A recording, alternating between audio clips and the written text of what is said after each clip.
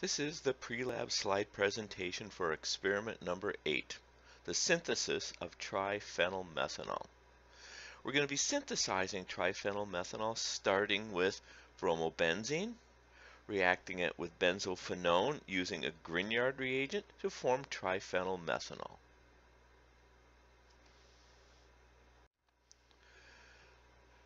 As always, we're going to first do some planning and preparation. We're going to collect and organize all our glassware and chemicals, which you'll see in the experimental video. We also need to read some end of the book sections about lab techniques.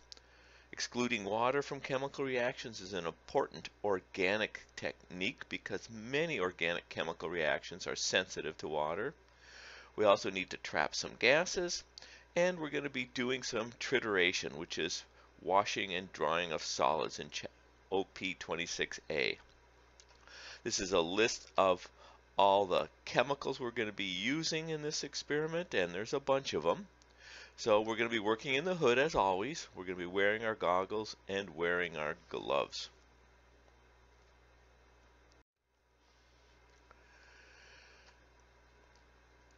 So the first thing we do, we need to dry all our glassware. If we have a chemical reaction that's water sensitive, water can absorb onto the surface of glassware, so we're going to bake it at 110 degrees for 30 minutes. Some things we can't bake at that high temperatures, like the lids and the O-rings and the seals that are in our system. So we're going to put those at a low temperature vacuum oven and actually pump on them for several hours, in this case overnight. We also need to make sure that during the chemical reaction that we don't get moisture coming in from the atmosphere. So we're going to set up our system with these drying tubes, and we're going to fill those with calcium sulfate, which is a desiccant, meaning it absorbs moisture that passes by it. So this is the setup that we have here. We have a round bottom flask. We have our Claisen adapter, which just separates it into two different sections so that we can add two different things to the top. On one side, we're going to have an addition funnel, and this is where we're going to be adding all our chemical reagents through this addition funnel. So there's a valve down here which we can open up, which will drip reagents down into a round bottom flask. On top of that, we have a drying tube. Again, we can't seal a system up when we're heating because it would build up pressure. So we have to have some place for the gases to escape. But we also want to make sure that water can't come back in. So we fill this again with Dryrite, the desiccant. And that prevents moisture from getting back down into our reaction vessel. On the second side, we're going to add a condensing tube. So this is going to be a water jacketed condenser. And so water comes in the bottom, cools down the inner tube, and then leaves through the top outlet. As any vapors come up, they see the cold water and they condense back down into the round bottom flask. We're also going to put a drying tube on this side. Again, we don't want to seal it, but we want to prevent any moisture coming back into the system. So Dryrite is just calcium sulfate sold under the name of Dryrite. It's anhydrous. It usually comes in a colored form. That's because if it's blue, that tends to mean that it has not absorbed water yet and will absorb water. Once it turns pink, that means it has absorbed water and it's time to change it over. Sometimes you see a combination of both blue and pink in systems. So once we get that all set up, we're going to weigh out our magnesium to prepare a Grignard reagent. We're going to weigh out approximately 10 millimoles, and then we're going to scrape it to remove any oxide from the surface, and then we're going to dry it also. So we're going to put it and the round bottom flask back in the 110 degrees C oven and bake it for 5 to 10 minutes to remove any moisture from its surface. Now that we've got our glassware all set up, it's time to start the actual chemical reaction. We have the magnesium now in our round bottom flask. We now just need to add our bromobenzene. We're going to do that first by diluting it a little bit. So we're going to take 10 millimoles of dry bromobenzene, put it in a small Erlenmeyer flask, To that flask, we'll add 10 milliliters of diethyl ether. We'll then put that mixture into our additional funnel and open the valve and drain it into our round bottom flask. For just a brief moment, we're going to remove that round bottom flask and crush the magnesium with the stirring bar just to increase the surface area. And we need to do this quickly so that we don't introduce any moisture into the system. Once we've done that, we're going to reassemble our round bottom onto the rest of the glassware. We're going to add 5 milliliters of diethyl ether to the additional funnel up above, and we're going to start it dripping into the round bottom flask. Once we've added all that diethyl ether, we then need to warm up our bath to reflux it. Because ether is such a low boiling material, we can literally just use some warm water to start it to reflux.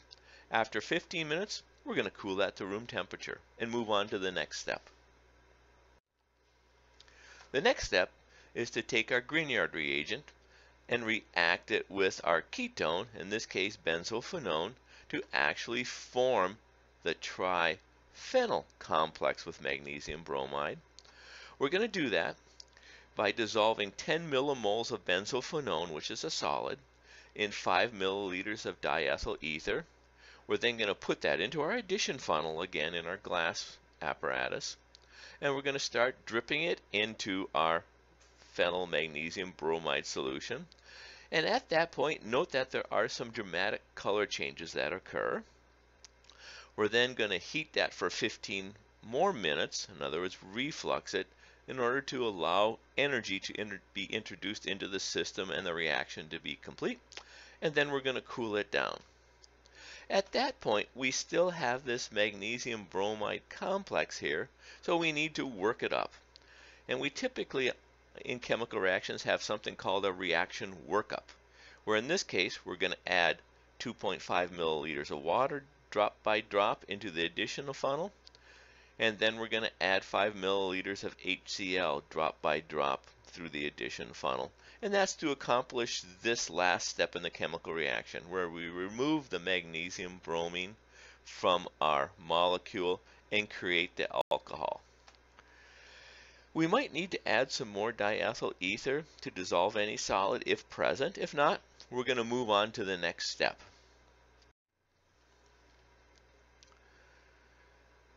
Once we've done the workup, we then need to remove any other materials that might be in our solution. The first thing we're going to do is we're going to do a gravity filtration to remove any unreacted magnesium and the stir bar that is sitting in there. We're going to do that by making some fluted filter paper and pouring our liquid through there, trapping any of the solids. We're then going to take our liquid and transfer it over to a separatory funnel. At that point, we'll find that there are two layers. We have an organic layer, which contains ether and our triphenylmethanol, and we're going to have an aqueous layer because we've just added a little bit of water and some HCl. So we're going to first drain off the aqueous layer, and then we're going to add to our organic layer, which is still in the separatory funnel, 7.5 milliliters of sodium bicarbonate to wash out any acidic compounds that might be in there. We're going to drain the aqueous layer off. We're then going to add saturated sodium chloride solution to our separatory funnel, wash our organic layer with sodium chloride to remove any ionic compounds, drain off the aqueous layer again. Then we're going to drain our organic layer into a beaker. Some water might have come along with that organic layer, so we're going to dry it with sodium sulfate, and we're going to add just enough until there's no longer any clumping, when we can see some of the sodium sulfate sort of in a light powdery appearance, and then we'll gravity filter that to remove the sodium sulfate in water. At that point, all we're going to have in our beaker is going to be our diethyl ether, our triphenylmethanol, and we might still have any other organic side products that we synthesized. So the next thing we're going to do is we're going to remove the diethyl ether, and we're going to do that with a vacuum assist. So we're going to set up our small sidearm flask. We're going to put it in an ice bath. We're going to attach that to the vacuum system. We're also then going to put a one-hole stopper on top of our sidearm flask and put a tube down into our beaker just to help evaporate some of the diethyl ether off, and hopefully then trap it in our ice bath here. Next, we're going to do something called trituration. We're going to take our dry solid now, which is in a beaker. We're going to add 6 milliliters of hexane to that beaker, and then we're going to start smashing up the solid. What that does is it releases any trapped impurities that might be in the solid that are soluble in hexane. And people have historically found that in a Grignard reagent using bromobenzene, you tend to get a byproduct called biphenyl, which is soluble. So we're just going to try to extract out all that organic biphenyl, and then we're going to collect our solid, our triphenylmethanol, by vacuum filtration. It still might not be pure, so we're going to recrystallize it. We're going to dissolve it in hot 2-to-1 hexanes ethanol mixture, about 10 to 20 milliliters. And then we're going to allow it to slowly crystallize at room temperature. We'll put it in an ice bath, and then we'll collect those crystals by vacuum filtration. We're then going to put it in a 90°C oven again to dry it off to remove any of the ethanol or hexanes that still might be there. And then finally, we're going to do some analysis. We're going to do infrared spectroscopy on our product, but we're also going to do it on our starting materials. So we'll do infrared spectroscopy on our triphenylmethanol, our benzophenone, our bromobenzene, and this time we're going to actually collect and save and analyze a background spectrum, meaning an IR spectrum that is of the air. After that, we're going to go over to the melting point apparatus and perform a melting point on our triphenylmethanol product. And then as normal, we would do calculations, document our results, and formulate conclusions. I have done a lot of that already in the video of the experiment and in my lab notebook. For the report this week, what I'd like everyone to do is calculate the moles used of magnesium, bromobenzene, and benzophenone. Use that information to determine the limiting reagent of this reaction, and then calculate the theoretical yield, calculate the percent yield. This will go very quickly. And then I need you to identify the IR bands in the 4 infrared spectra and concentrate on those that are greater than 1500 wave numbers.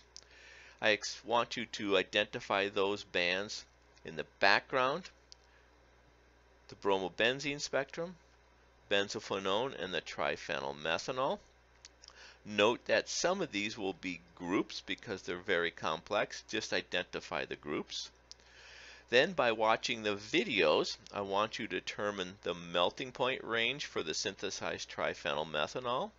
So you should report a range, which means the temperature at which it starts to melt, the solidus temperature, all the way up till all the material is melted, which is the liquidus temperature. And then I want you to calculate the percent air at 3 points in the melting point range. The solidus, where it starts to melt, the liquidus, where it's completely melted, and then pick the midpoint in that range and calculate the percent air also. You're going to be using the same value for the accepted one. You're just going to be calculating 3 different percent airs.